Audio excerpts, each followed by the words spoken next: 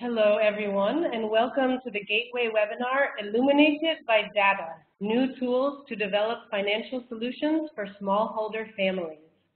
My name is Abby Augusta. I'm an editor for the Microfinance Gateway, and I'm pleased to welcome you to this webinar. Our series of Gateway webinars allow financial inclusion practitioners like you to share lessons and attend online presentations and discussions delivered by the world's leading financial inclusion experts. Before we get started, I just wanted to share a couple of notes on logistics. First of all attendees will have their microphones muted automatically. And in order to ask questions during the webinar, please use the chat box on the right-hand side of your WebEx session. We invite you to submit your questions at any time during the webinar presentation, and we will address them in the Q&A session at the end. To ensure that your question is seen by the moderator, please select all participants from the drop-down menu when sending your questions. And just a note, we have about 380 people registered for this webinar, so there's clearly a lot of interest, which is great. And we may not be able to get to everyone's questions, but we will share the panelists' contact information at the end, so you can also follow up with them if your question remains unanswered. And finally, the webinar recording and presentation will be available on the Microfinance Gateway website after the webinar is finished, and we will also email the webinar recording to all participants. And with that, I will now hand it over to our moderator, Jamie Anderson. Thanks, Abby. And thanks to everyone for joining us. My name is Jamie Anderson, and I'm part of the team at CGAP that works on financial innovation for smallholder households. As Abby mentioned, today our webinar is about new data tools to understand smallholder families and to develop financial solutions for them. And tackling this topic, I'm joined by a great panel from Insight to Impact, or I2I, the Microfinance Information Exchange, the MIX, and Acre Fund. I've already had the chance to quickly introduce myself, so I'll invite each of our other presenters to say hello and introduce themselves and their organization. Henry? Thanks, Jamie. My name is Henry Bruce. I'm the Director of Product at MIX, and really excited to be here and talk about the Smallholder Finance Product Explorer today.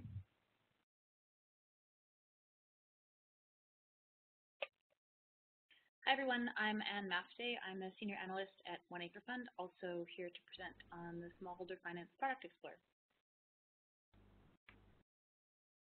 Hi everyone, I'm Michael DeSantos. I'm the Portal Manager at I2I, or Insight to Impact. I2I is a global resource center that seeks to improve financial inclusion through smarter use of data. I'll be showcasing CGAP smallholder data through our interface. Great. Thanks, everybody. So let's take a quick walk through our agenda for today. We have a lot of material to share. So here's how we're going to organize our time. First, we'll introduce you to a smallholder family in Mozambique. We'll share a bit about their household, their needs and preferences, and then explore these data tools through the lens of their profile. We'll take a quick tour of the CGAP, Smallholder Families Data Hub, the I2I data portal, and the MIX, Acre Fund Smallholder Finance Product Explorer. As Abby said, we've set aside time to answer questions. As we go through the presentation, drop your questions, comments, ideas in that chat box on the right side. Make sure you use the drop down to select all participants so they come through to everyone. We'll collate them and respond to as many of them as we can at the end. But of course, we're also happy to continue this conversation after the webinar. You'll find all of our contact information at the end of the presentation, and we'd be happy to answer further questions and especially to hear how you use the data on these tools. So feel free to reach out to us directly after the webinar. So with that in mind, let's get started. Let's start with a word about smallholder households and why they're so important to financial inclusion. There are an estimated 500 million smallholder families, representing about 2 billion people around the world. They rely to varying degrees on crops and livestock for their income and for food.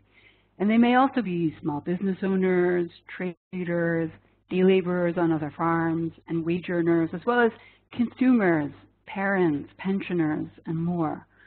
Of course, what makes smallholder households distinctive is their link to agriculture, but they have many other dimensions too. They're numerous, they're diverse, and they also represent the largest client segment by livelihood, living on less than $2 a day.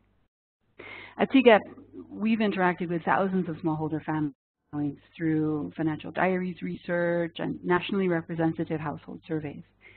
We focus on better understanding the needs, aspirations, and behaviors of smallholder households and working with providers to offer improved financial solutions. So as we start this conversation, let's introduce you to one smallholder family we've had the opportunity to meet. Then through their story and with their profile in mind, we'll explore how data on smallholder households and these 3 new tools can be used to generate insights and develop financial solutions relevant to clients like them.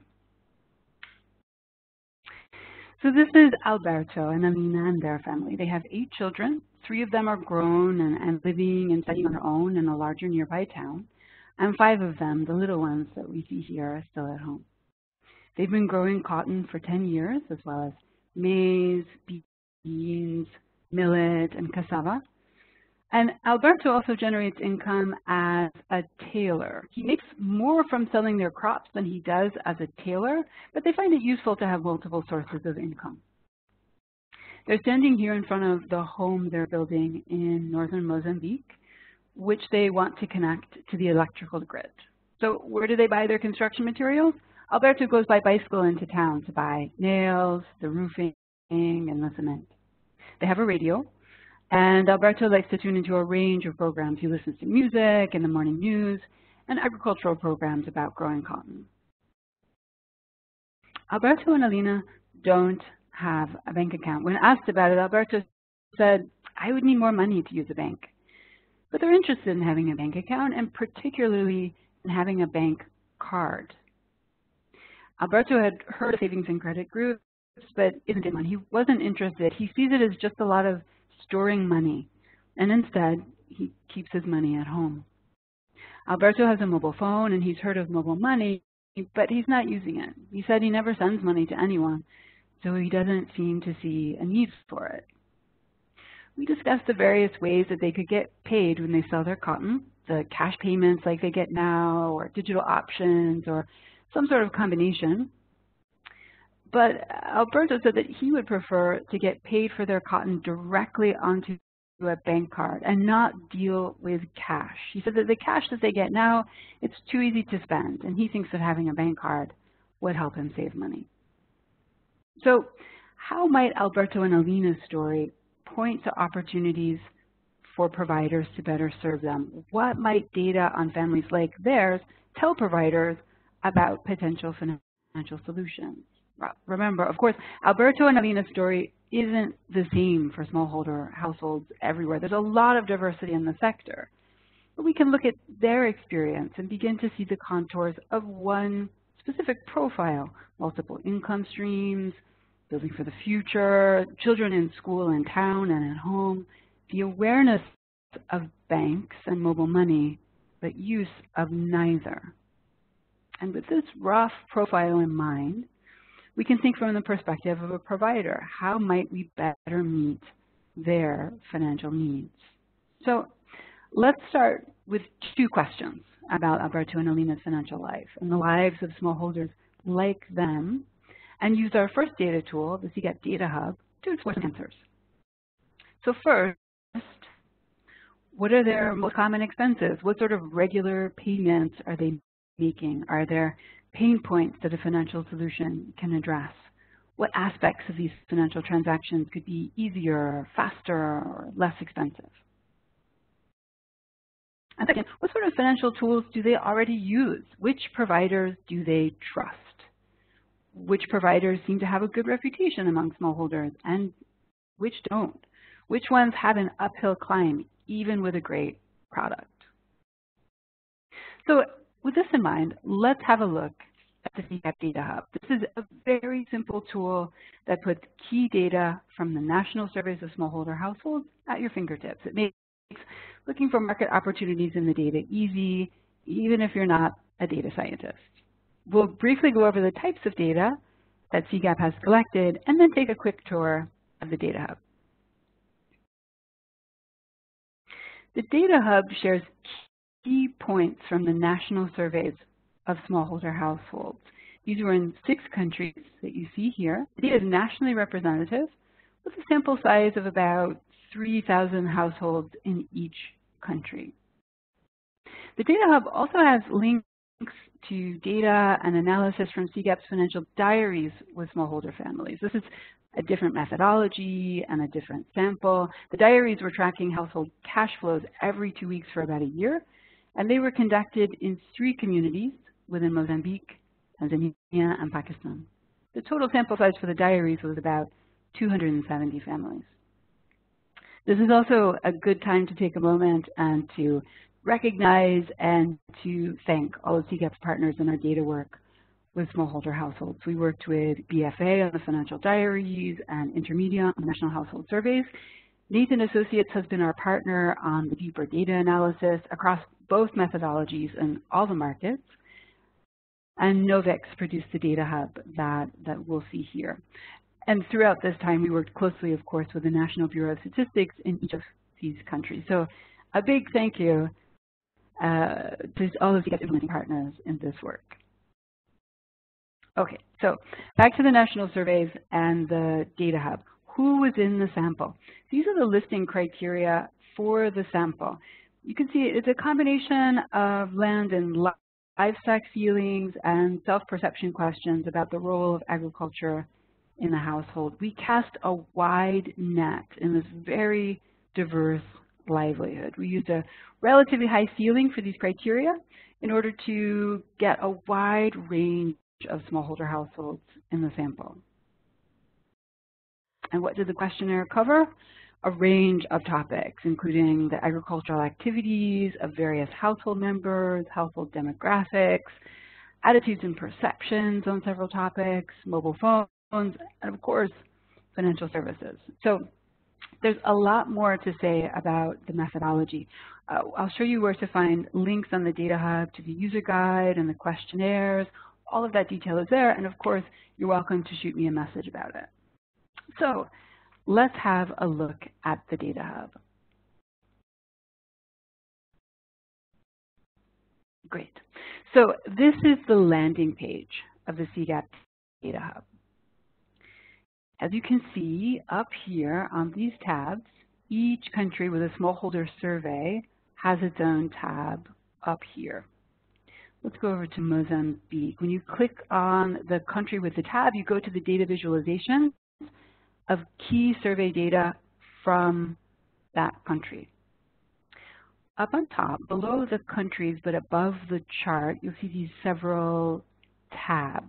Each tab shows a different chart of data, and if you come over here on the right, you can use these arrows to go left and right and to move the tabs and to get to the different charts. Let's have a look at this regular expenses tab. And you'll also see up on top, there's this orange gear. If you click on that, that allows you to export the chart as a PNG image or to download the data points displayed in that particular chart as an XLS or a CSV file. This comes in handy for adding charts to your presentations. And on the bottom of each chart, you'll find drop-down menus. These allow you to disaggregate the data by these different variables for that particular chart. Keep an eye as you're doing that on the end size, which is down here, and you'll see a change as you disaggregate the data and narrow the sample.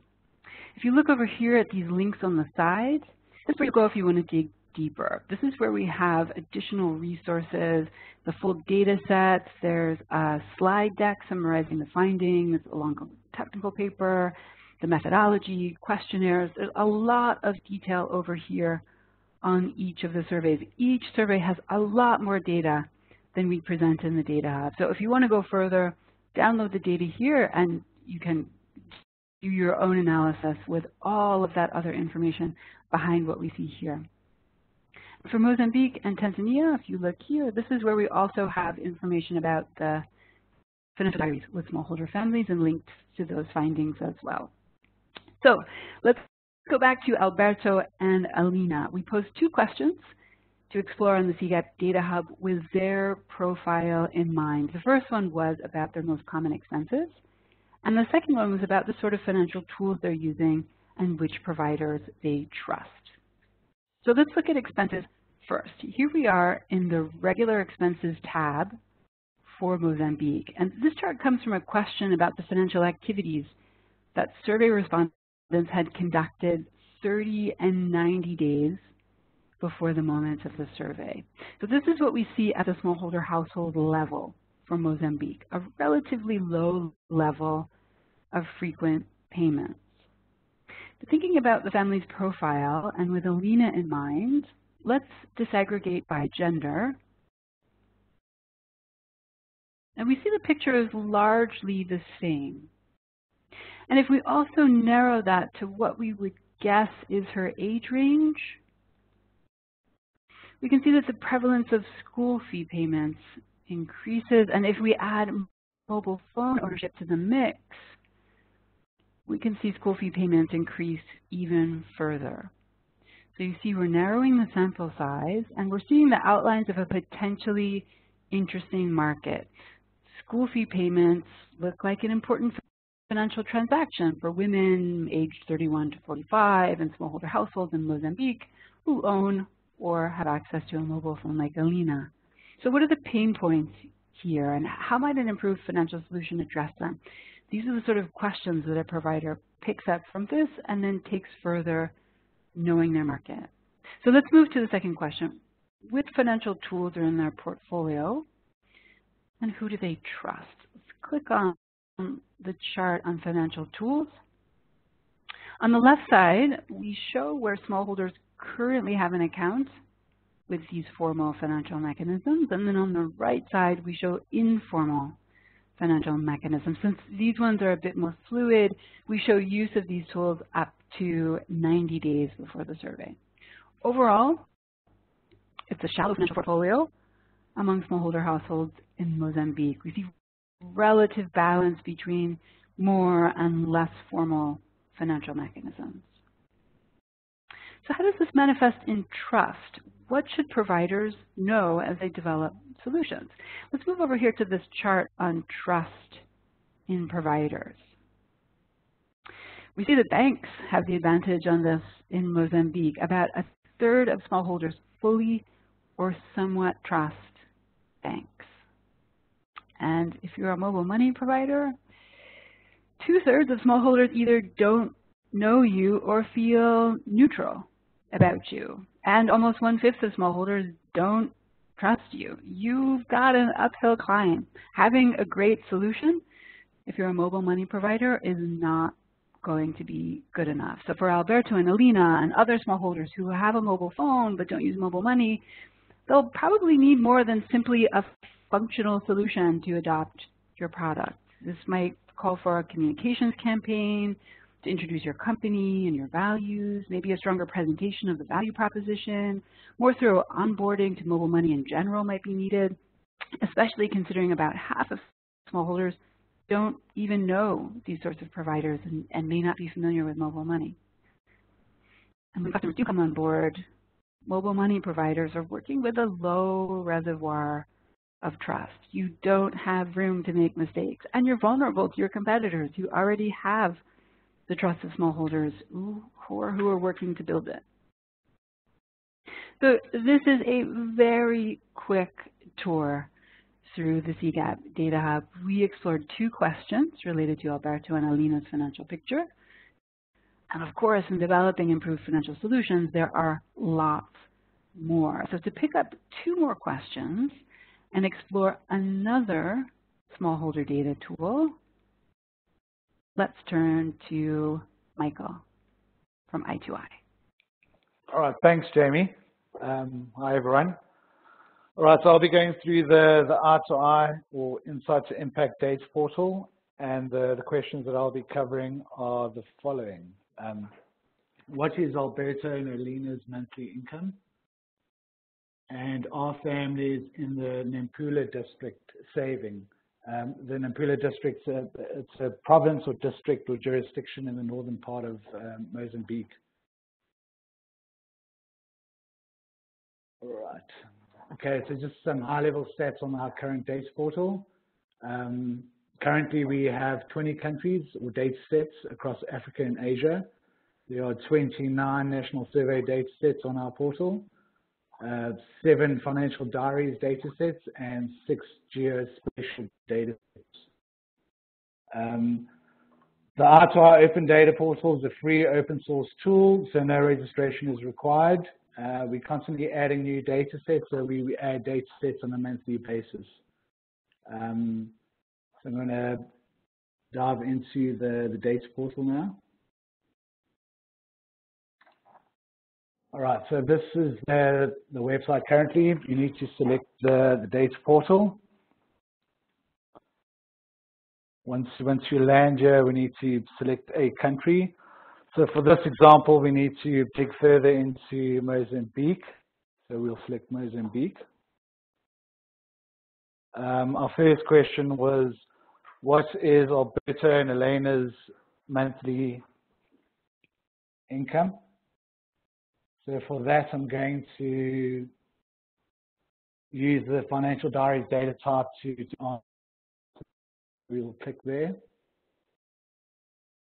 So when you go into the diaries interface, you'll clearly see 4 financial instruments: income, credit, expenses, savings, and household and individuals tab. You can toggle these on and off. So let's just bring expenses into it. And then if you do switch it on underneath, you'll see that whatever you've selected, the timeline changes accordingly. So I've selected expenses, and then it's color-coded. So expenses being purple, orange being income. Every single line in this timeline represents a household. So if you mouse over and you want to know why these financial flows dipped and spiked over a time period, you can actually just click on that line, and then it will take you into a household where you can actually navigate the data. But for this scenario, we're just going to view very high level the overall household. Right, so I've selected income and expenses. You can also dig further. So if you want to know, if you want to filter by sort of clothing type of expenses, you can. But for now, I'm just going to keep it high level because we need to answer the question of the monthly income. All right, so if you scroll down, based on your widgets that display underneath the timeline. So there's your income by type, which I have selected. So scroll down, and then it gives you a bar chart breakdown of the 4 highest income types for a month. So we can see, and if you mouse over, it will give you a breakdown. So blue, and the legend keys are stated underneath. So blue being agriculture. You can see in August it was quite high, but after that it kind of dips. And then October it picks up again. But the main constant stream of income is actually casual employment, which I think is Alberto's tailoring job. So that answers that question. And then there's other stuff you can do. So you can actually dig down through individuals, and you can bring down other filters. So you can filter by gender and age, and so you can disaggregate it quite a bit. Right, we're going to go into the next question, which is, are families saving in the Nampula district? So for that, we're going to use the national survey. All right, so this is a nationally representative data type. When you log on, at any given time, you can change a country. So just mouse over a country. You can jump to any country, and you can go back to the actual country page. Right, so the first thing we want to do is bring up our own indicators. So there's a big white button, Customize Indicators, select that. And we want to know more about savings. So we can just deactivate all these. But you guys can go in, and if you're interested in source of income, level of education, you can actually bring those widgets that apply to your interest. All right, so we've got savings. You can apply filters. So if you want to know savings within a certain age group or gender or geographic area, you can apply a filter to that indicator, and you can select it within context. So you can go past data types or future. So we work in the 2015, and we want to look at the Nampula region. So you can select or filter by a particular region. So that's our choice. So that's the district, Nampula in the year for the indicator. Think of this whole sort of construction as a breadcrumb, so you never lose your place on your, so the more you select, the more it kind of grows. So I've selected more indicators, so it always show me what I've chosen. All right, so I'm just going to deactivate those guys again, keeping it simple. All right, so there's our saving widget. So for the Nampula district for 2015, for the savings indicator, 2% are saving at a bank, 2% are saving at other formal, 10% are saving informally, and nearly 40% are saving at home, which is, this is the big one, the saving at home. Within every widget, you'll have 4 buttons: save, change, compare, and analyze. For now, I'm just going to use the compare. So I want to compare the savings indicator to another district or province within Mozambique. So I'll just select Maputo, click done, and then it gives you a nice visual comparison with the savings indicator. So the outer ring is Nampula, the inner ring is Maputo. And as you can see, that saving at home is still quite high at 40% in the Nampula region. So through this, I've gained quite an interesting insight. I wish to share this on social media or share it with my colleagues. You can click the save option. You can add it to your report. So if you add it to a report, it builds you build your own custom dashboard. So just select add to report. And then at the bottom, there'll be a report builder. So if you click on this add to cart, there's your dashboard or widget that you've added. All right, so you can just go back. If I wish to save it, I want to share it on social media, I can choose to share. 2 options appear, so you can either copy the URL and just go to Twitter or Facebook, whatever your preference is, and you can just tweet the link directly and the graphic will appear. Or if you have a CMS or a website and you want to embed this widget onto your website, you can just grab this snippet of code and paste it into your website, and it will paste it as it's seen here. If you want to do further analysis, you can by just select the download all, insert your email there, and a link with the SPSS and the CSV and all the data files, and will get sent to your email address where you can just download and click it. So I think that sits on the data portal side. Right, let me just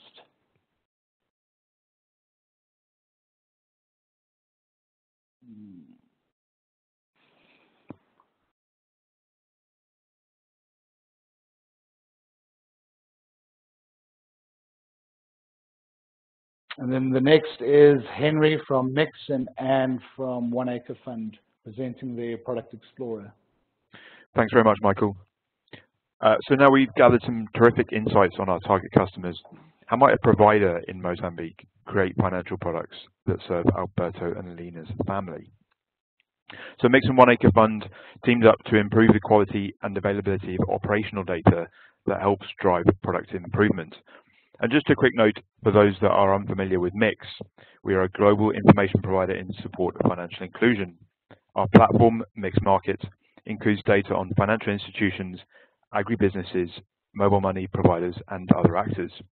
We are currently expanding to address information needs in sectors where financial services are the enablers of broader development goals, including green energy finance, fintech, and of course what we're here today to talk about, smallholder finance. The Product Explorer is currently in public beta, and we believe that future releases will help reduce the financing gap for smallholder farmers.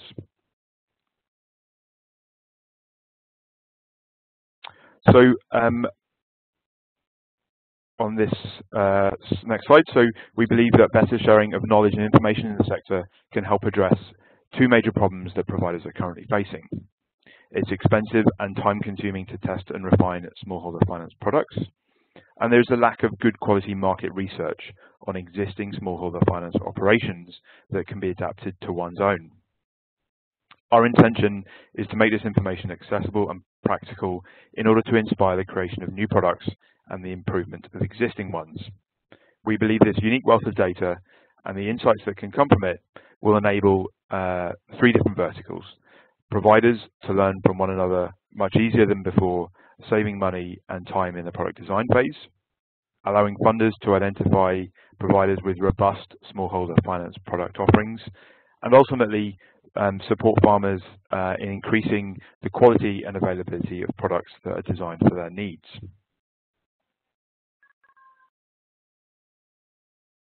A prototype taxonomy for this knowledge base was created by the Rural and Agricultural Finance Learning Lab and Acre Fund, and refined by a 9-member working group made up of individuals with a deep knowledge of the smallholder finance sector, including Jamie from CGAP and others from Opportunity International, Vision Fund, Kiva, etc.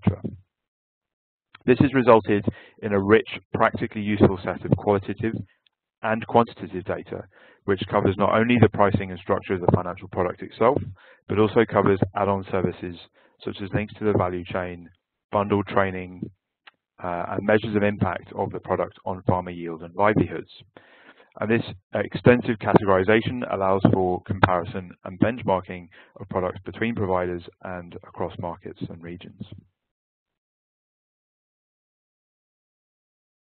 In January of this year, we launched the Smallholder Finance Product Explorer, and this makes a subset of product information visible to funders and providers.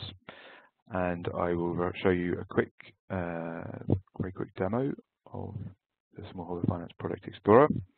So the landing page is our jumping off point for all the information on smallholder finance on mixed markets.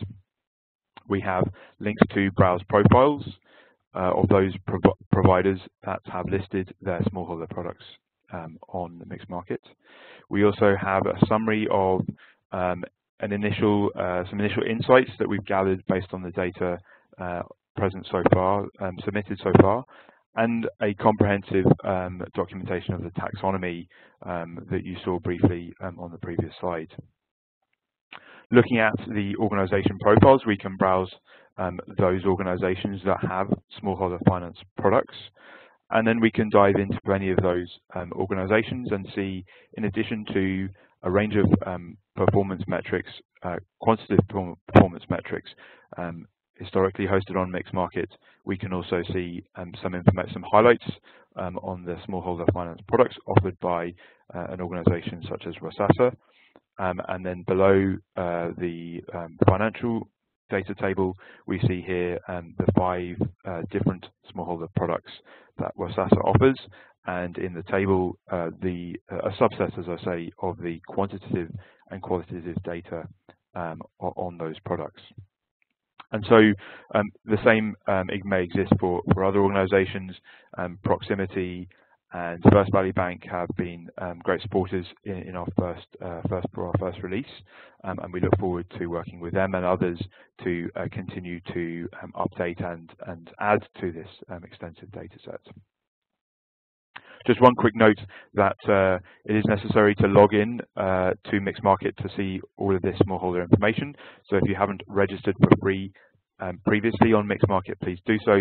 And if you haven't recently logged in, please do log in to get access to all of that data.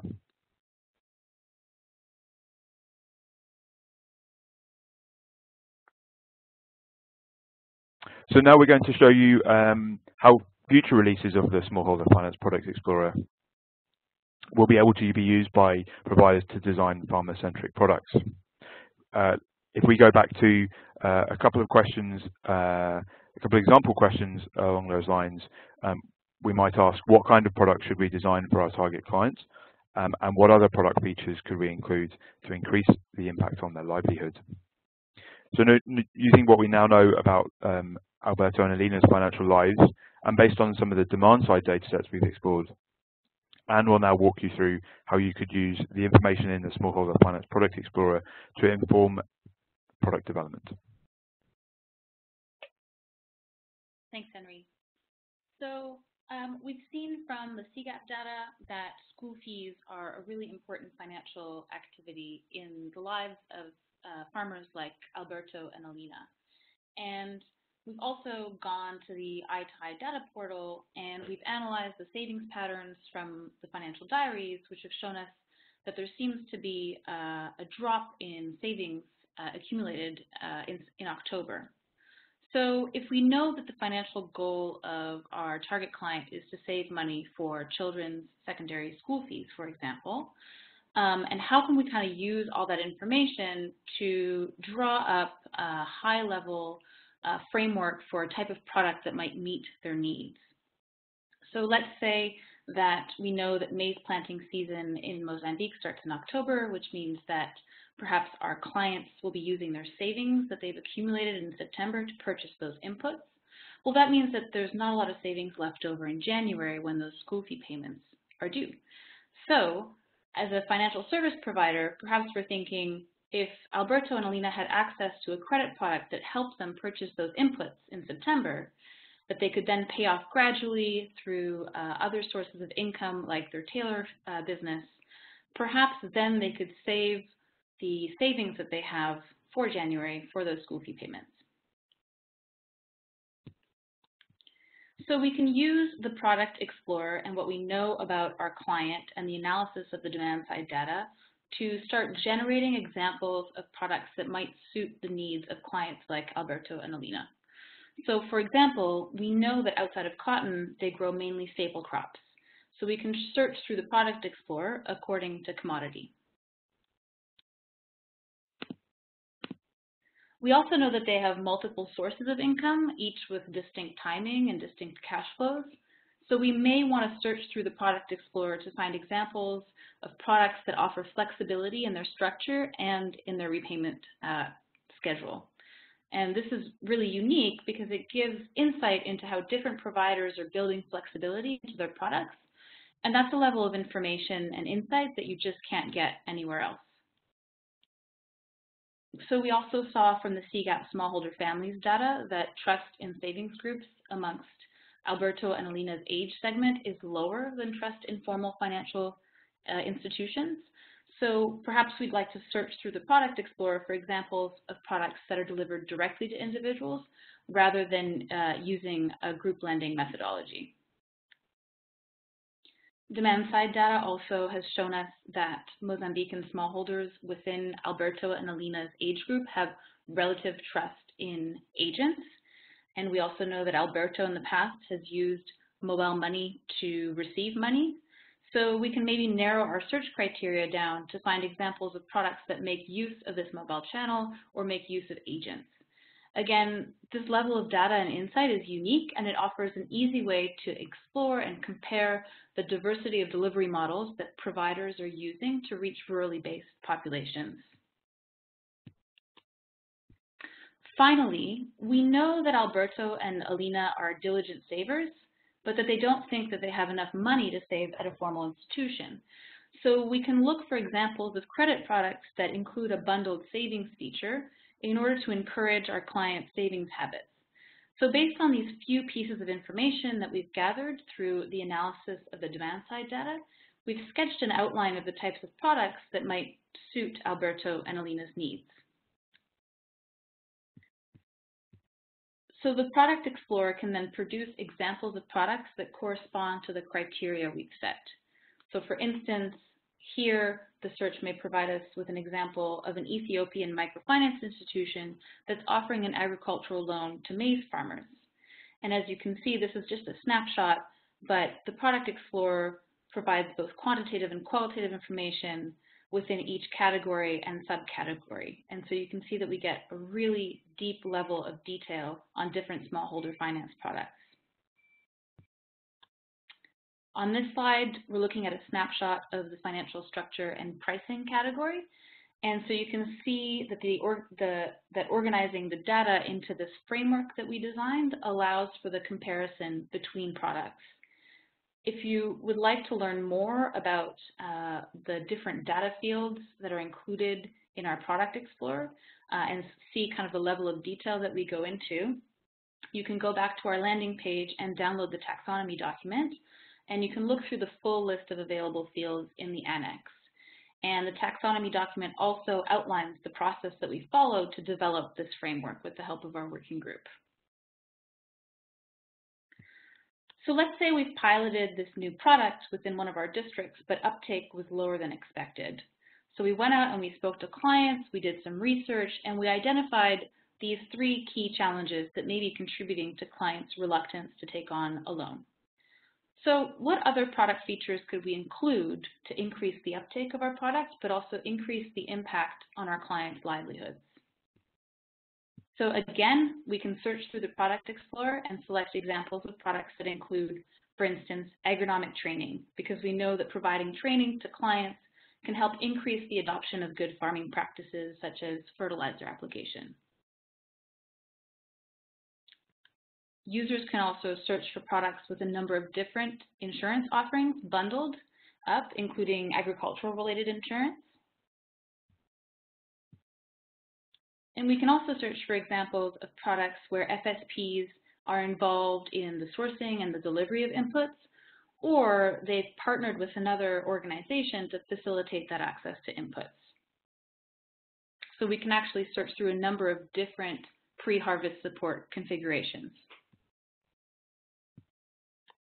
So similar to the previous example, the Product Explorer then produces results according to our search criteria.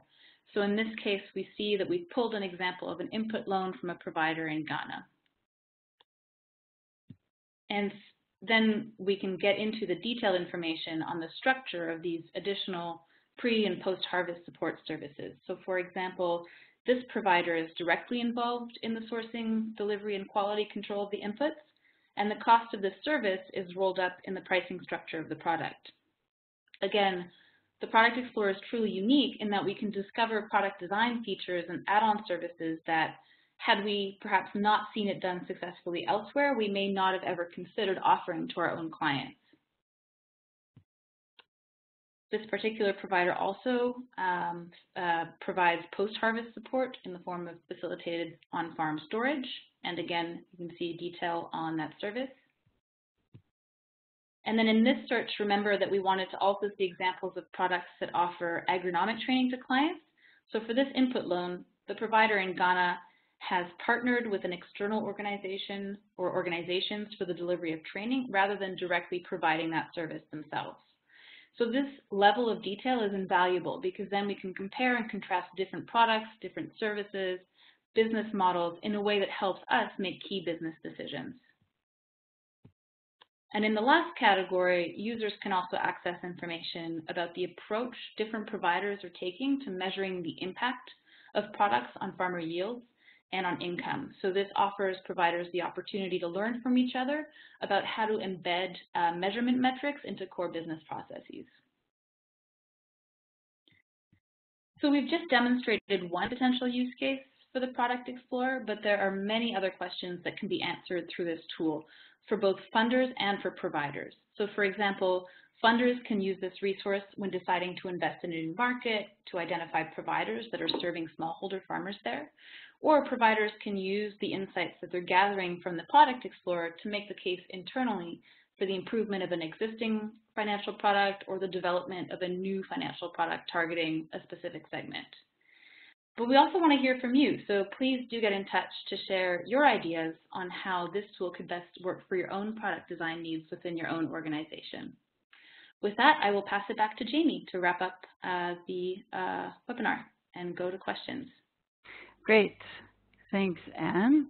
And as you said, here's the links to all of the different opportunities, these 3 portals that we've covered, so go check them out and then come back to us with any questions. We've got our contact information on the next slide, I believe. We've had a very active chat box. There's a lot of discussion, there's a lot of questions, and that's great. We will do our best to pick up a couple of them now, and then of course we welcome more conversation and more discussion about this outside of the webinar. So I'll answer a couple of the ones that came up about the CGAP Data Hub. The first one was, does CGAP plan to continue to add to the Data Hub with new data sets over time? And the answer to that would be, the first part is that CGAP does not plan to do more national surveys of smallholder households at this moment. That said, this is why we were so careful about documenting and sharing the methodology and the questionnaires and everything that anyone else would be able to do to just sort of pick up and to do something very similar. Of course, tailoring it to your specific needs and the questions that you might have. But for example, for big bilaterals and multilaterals that are making major investments with a partner government in a particular country or market, and if they're looking for a baseline questionnaire, then that's at least a reference point to pick up the questionnaires that we've developed and adapt to their needs. If it should happen that there's a similar data set that fits in with this data set, we'd be happy to add it to the Data Hub, but I think that's also a good question for Michael as well about how I2I is adding data sets to their platform. So we'll come to that in a second when we turn over to Michael.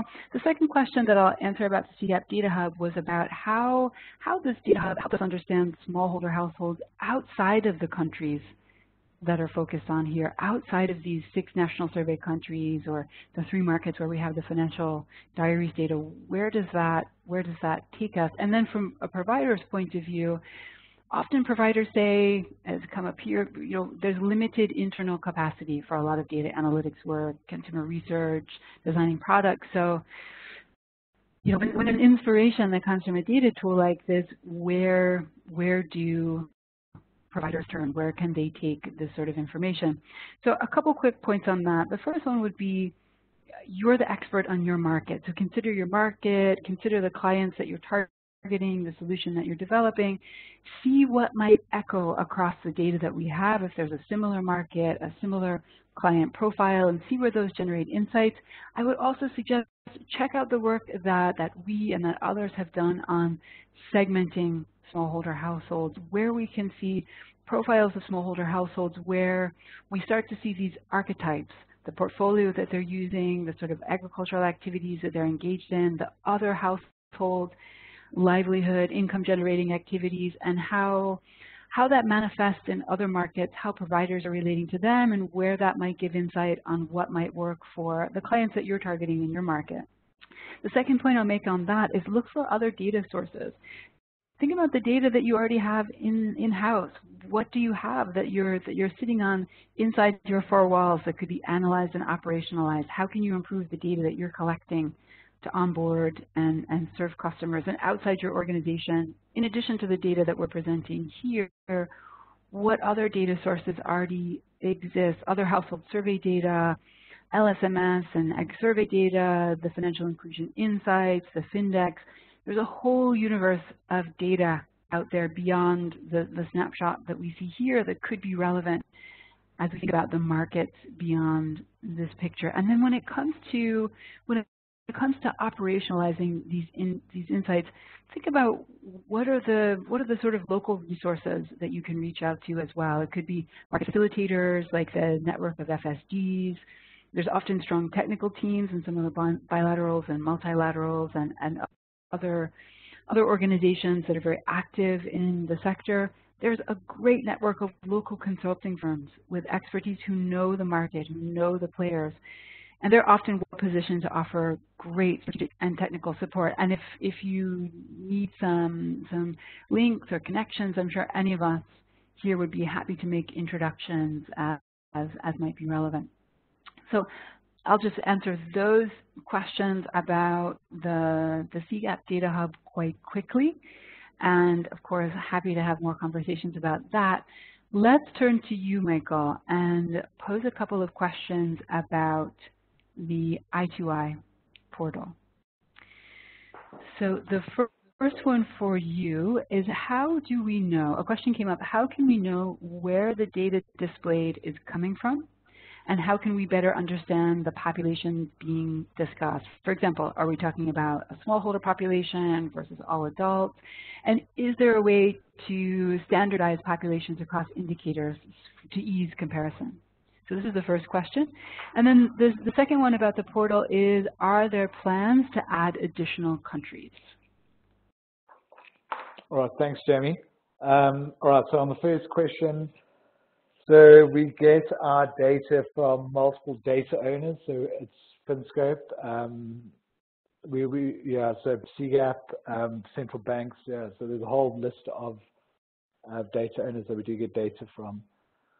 With the population, so what we tried to do was to list it clearly, the sample size on top of our interface.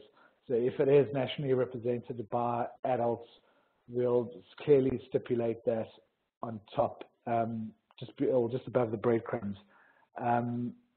All our percentages are based on that population, and it is a bit, so the percentages, be it adult population or segmented by farmers, it works on a percent.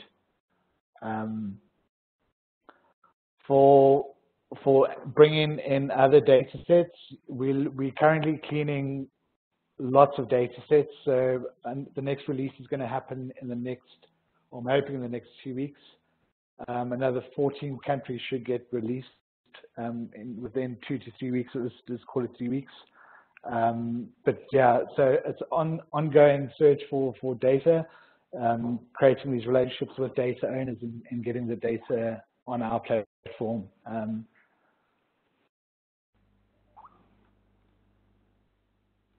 Great. Thanks, Michael. Thanks for fielding those. And now we'll throw out, in the few minutes we have left, there's a few questions, of course, for Henry and Anne. There's a question about when future releases of the Product Explorer are going to become available. There was another question asking about if there's any data on impact, specifically for the different products developed by Acre Fund. And another question about how the Product Explorer overlaps or might compare with other sources of information on smallholder financial products and services, such as the one offered by RAFL, the Rural and Ag Finance Learning Lab. So, Henry and Anne, over to you. Thanks, Jamie. So let me take the first question, and I'll maybe touch briefly on the RAFL data set. So the way that we are approaching the Smallholder Finance Product Explorer is for it to be an ongoing product as part of Mixed Market, and we will always be making a certain amount of information available for free. So there was a question about paying to access this data. This data is accessible for free. Registration on Mixed Market is free, so encourage all of you to do that to get access to this data. Future releases are in progress. As this is a product development activity, it does take a while to coordinate all the actors. We want to make sure that we provide the right kind of balance across the providers providing the information and those consuming it to support this as an ongoing activity. And this data set grows, and we can leverage the value in that in the scale and that data is consistently kind of up to date. So we're working with funders at the moment and investors and providers to build out that data set and provide additional features. So we don't have any, we can't share any specific timeframes at the moment, but encourage you to stay in touch, send us an email, or check back on a frequent basis to see what new providers are added to the mix. So on the RAF Learning Lab data set, so yes, this will consume all of that data set. They will be handing over their data to us, and we will be standardizing that as per the taxonomy and publishing that on Mixed Market over the course of 2018.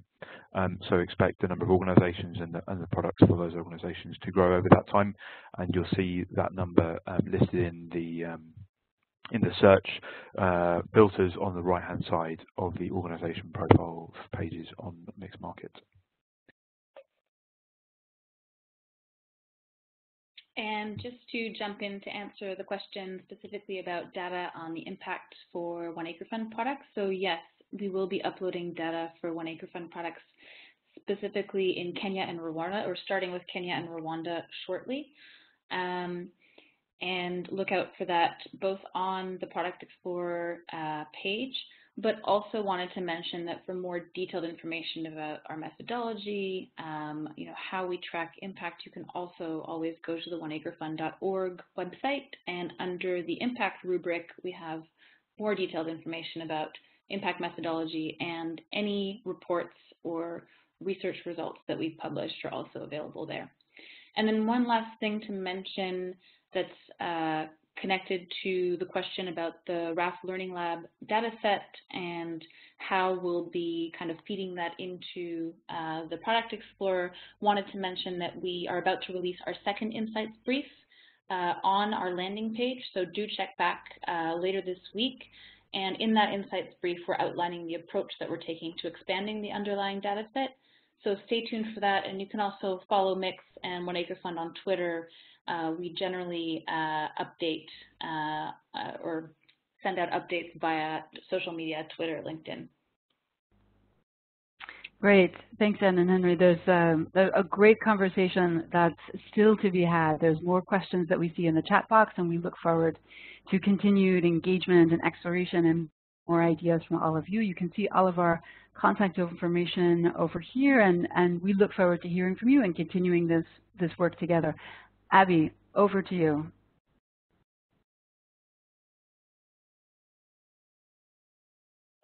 Thank you so much, Jamie.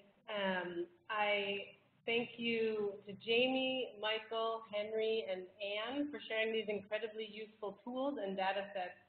Now we'd like to hear quickly from all of the webinar participants to get to your feedback. If you can please take a brief moment to respond to the poll question, which will appear in your WebEx window on the right-hand side.